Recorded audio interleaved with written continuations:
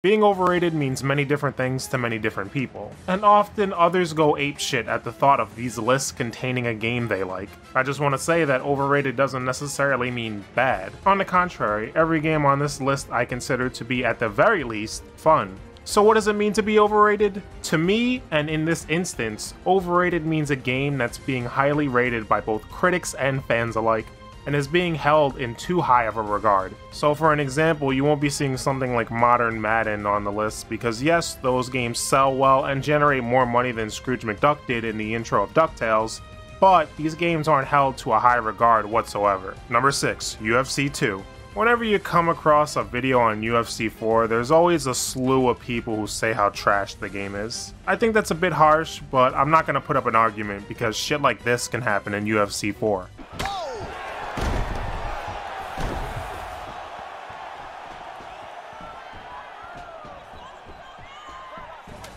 But what's more interesting is the two games that are always brought up that are better, UFC Undisputed 3 and EA Sports UFC 2. UFC Undisputed 3 is a very good game. UFC 2 though? The striking is praised, but fighters load up their punches like Super Smash Bros. Characters, and the way they throw them looks like the punch is being thrown underwater, or the gravity is heavier. Everyone has Rocky Balboa levels of durability, you can spam the parry system, which means every fight just comes down to parry counters, and combos look ridiculous. Like you can throw these 6 uppercut combos. The clinch is far too stationary and it just looks like two dudes rubbing against each other. Oh, that's hot. That's hot. And the ground game is almost the same as UFC 4, minus the terrible ground and pound. The only other thing that's ever brought up is that the knockouts are better, but these knockouts are so unrealistic. Fighters get launched up into the air, and I fully expect to see the toasty guy from Mortal Kombat every time I see this. It's fine if you like it, but you can't criticize UFC 4 for being too arcadey, but then praise the game that has knockouts where the fighters are lifted half a foot off the ground. Not gonna lie, I'm stumped at the reasoning why UFC 2 is praised. It's not even old enough for it to be a nostalgia thing. Number 5, Smackdown and Smackdown 2 Just Bring It. These games were the start of the Smackdown series and would even shape how the series would play later on. But outside of the novelty of playing a wrestling game in 3D on a home console, there's nothing going on here that would have you coming back to play like so many other classic games. If you played Here Comes the Pain or Shut Your Mouth, then there isn't one reason to come back to these earlier Smackdown games. Not unless you really like entrances where wrestlers walk in front of a Titantron video, or loading screens when each Rumble entrant enters a match.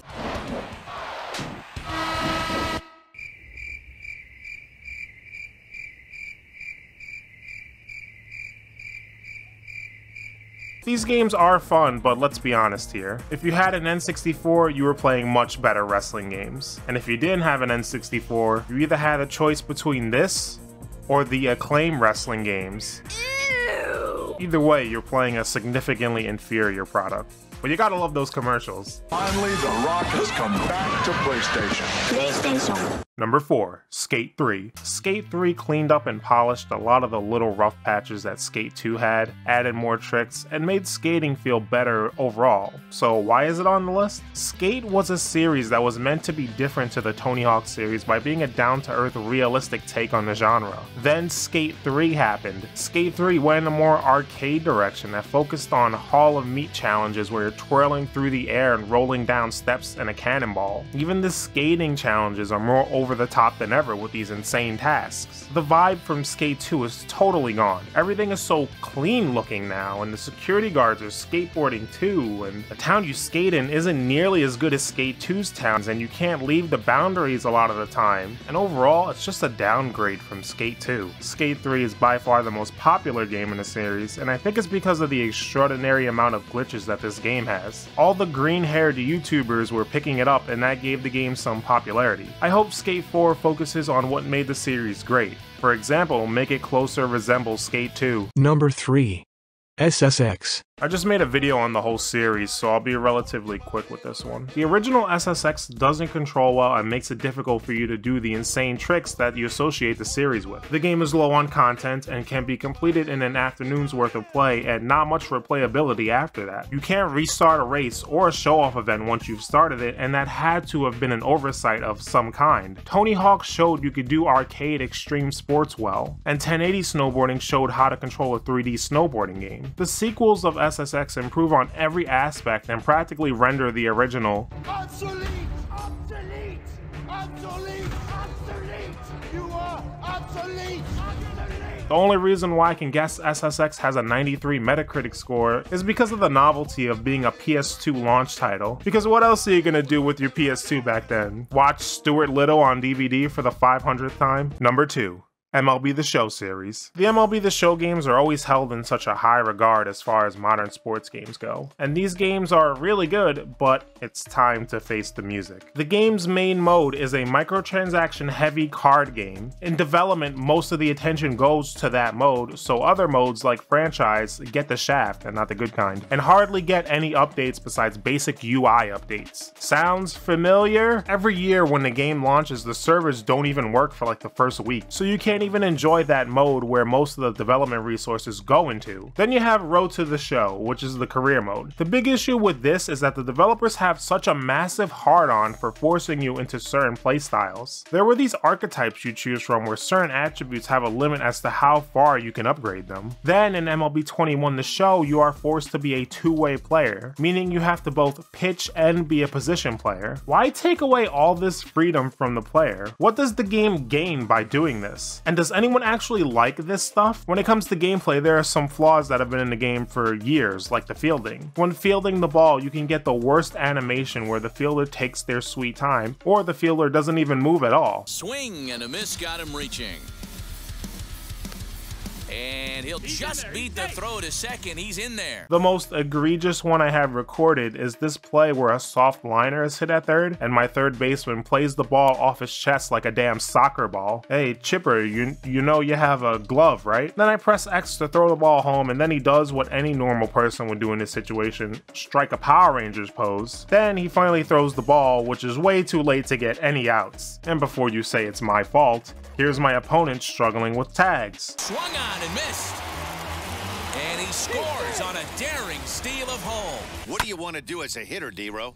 Yeah, right here, you are looking for anything above the belt. You see it up, you have to let it go. And before you say it's their fault, here's the CPU getting stuck in slow motion like bullet time was activated in Max Payne. Despite years of telling us the fielding is getting overhauled, it still sucks. And there are so many other things, like fielders' gloves not really closing, first basemen not having their foot on the bag half the time, still no ability to challenge plays whenever you want, despite challenges being in baseball for like a decade now. A lot of the hitters have this weird Ichiro-esque follow-through on their swing, and the commentary is environmentally friendly because it's been recycled since MLB 07.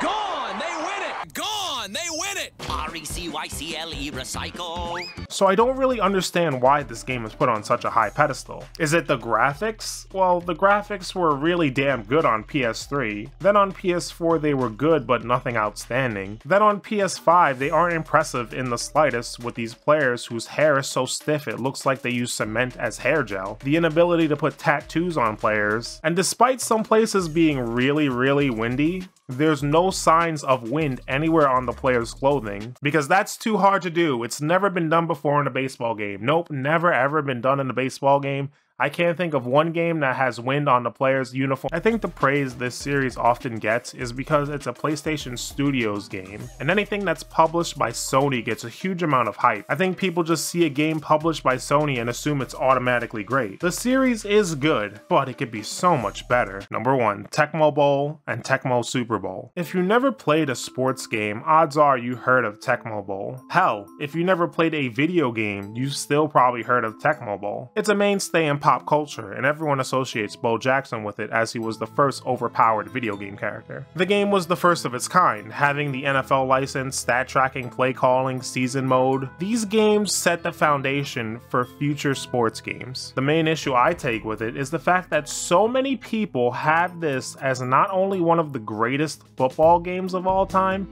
possibly #1, but one of the greatest video games of all time. Yeah, that doesn't sit right with me. When we're talking greatest games of all time, we're talking a game that can stand out and be great in any era. Tecmo Bowl just doesn't do that. When you look at NFL 2K5, it's been 15 years since its release, and we still don't have a level of quality football that game provides. That's a greatest game of all time right there. When it comes to Tecmo Bowl, there are so many other sports games that are better, and even if we limit it to pixelized football games, there are games on mobile devices that are better. It's like when people have Pong as one of the greatest games of all time simply because of the innovation that it provided, even ranking it above NFL 2K5, which is maddening.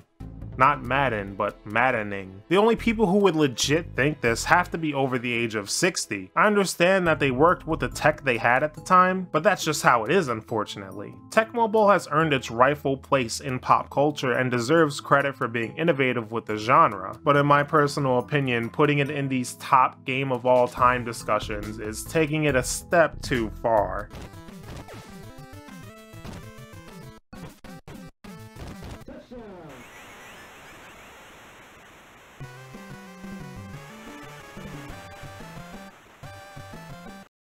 Once again, thank you guys for watching. I would never ask you to like the video, but I do have a goal, and that goal is to get a star on a Hollywood Walk of Fame. And if you like the video, I get one step closer to that goal.